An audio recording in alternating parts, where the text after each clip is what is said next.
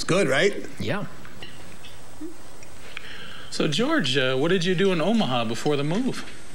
I was in waste management. Then that's what brought you out here? In a manner of speaking, yeah.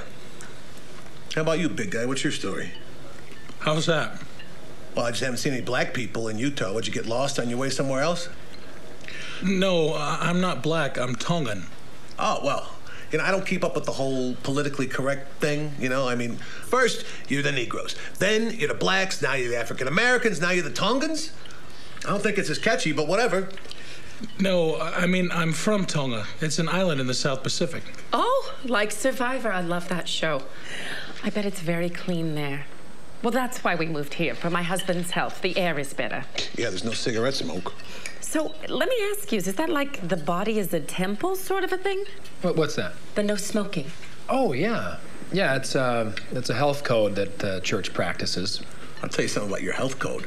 I have seen some of the biggest, chunkiest people I have ever seen in my life waddling around Utah.